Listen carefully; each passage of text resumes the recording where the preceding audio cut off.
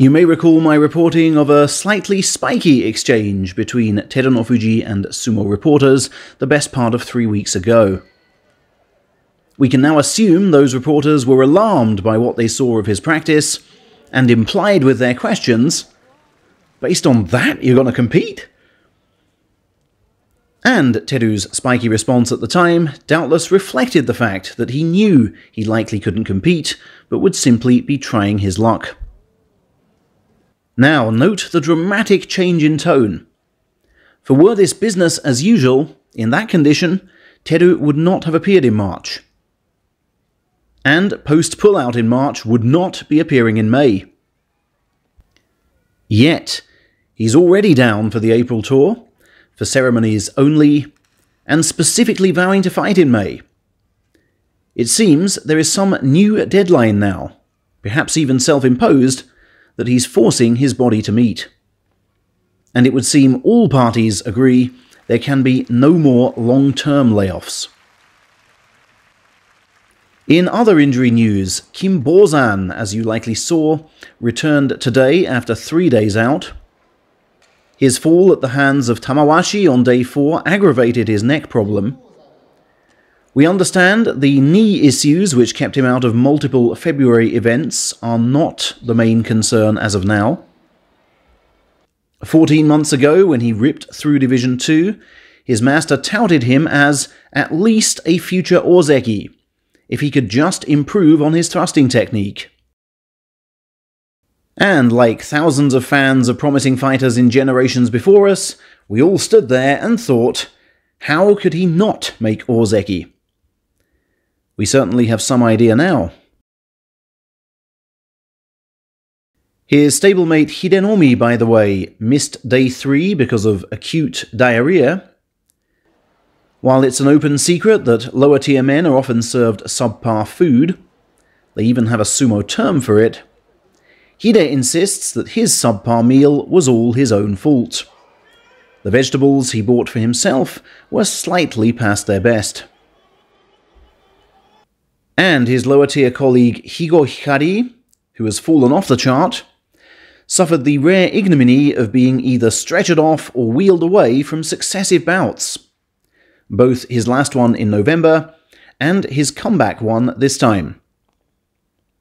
The newly installed ringside doctor led the injury response. Hikari was diagnosed with mild concussion this time, not as serious as last year. Tsurugisho, as you perhaps saw, went down on his troubled left knee in defeat to Hidenoumi on day 4. NHK pundit Mainomi opined that given his fabulous form of late, Tsurugi's confidence and adrenaline simply made him forget the injury he was carrying, and caused him to automatically rely on the knee with disastrous results. Multiple ligaments damaged there, we understand. The man himself was cursing no end. Today we learned that second-tier Shirokuma had also joined the injury list. It seems he hurt his lower back against Kagayaki on day 7. Kuma has never suffered a losing score since his May 2022 pro debut. He will need to return by at least day 13 to try and maintain that record. Takakento's reappearance is still fixed for May, no change on that situation as yet. Tochi Musashi told supporters pre-meet that he would be sitting this one out. It seems he's coming back in May. His colleague Tochi Kamiyama also will not be seen this time. Multiple hardcore fans are claiming that he has in fact walked. We can most likely expect comment from his family once this meet is over.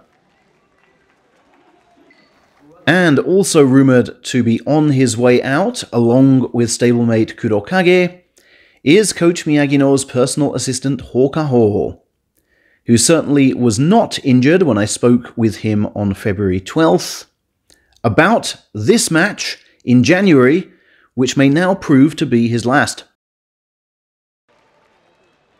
We will know for sure, of course, at the end of March when his stable's fate is revealed, Sumo chiefs have reportedly rejected the plan to move ex-Hakuho to Isegahama and all his remaining men to Oshima.